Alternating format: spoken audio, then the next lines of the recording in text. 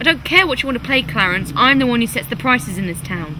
Listen, pal, maybe you haven't heard. I'm the guy in Old Detroit. You want space in my marketplace, you're gonna have to give me volume discount.